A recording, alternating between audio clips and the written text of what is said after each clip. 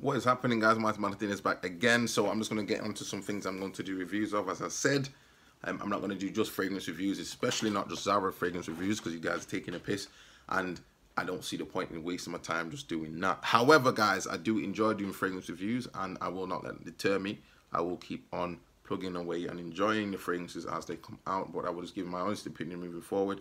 I don't need to specifically say I particularly like the house anymore, because I think they're ruining it for themselves.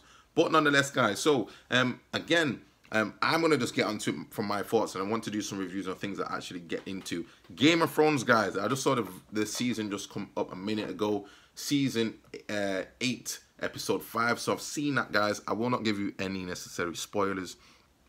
But for those that have seen the previous season, things are getting to a point where everyone's arriving at King's Landing. We've got one dragon left, and it's a case of saying what's going to happen.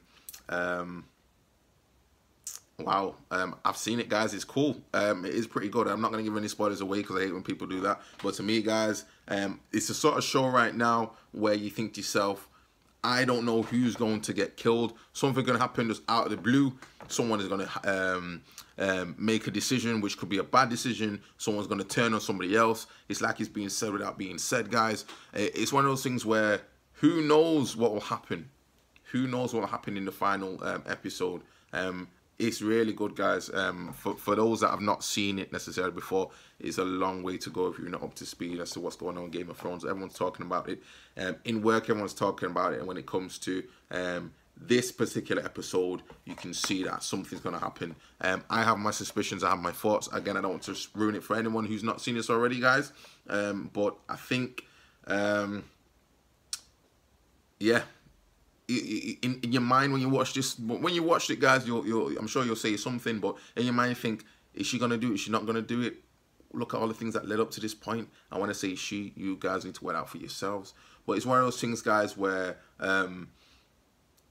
even, I mean, the way these shows go, even though it appears somebody's been killed, it doesn't necessarily mean they've been killed. It's just obviously what you've been shown. It doesn't necessarily mean that that was the end of it for them. So I've also got my thoughts on that. Who knows? Who knows?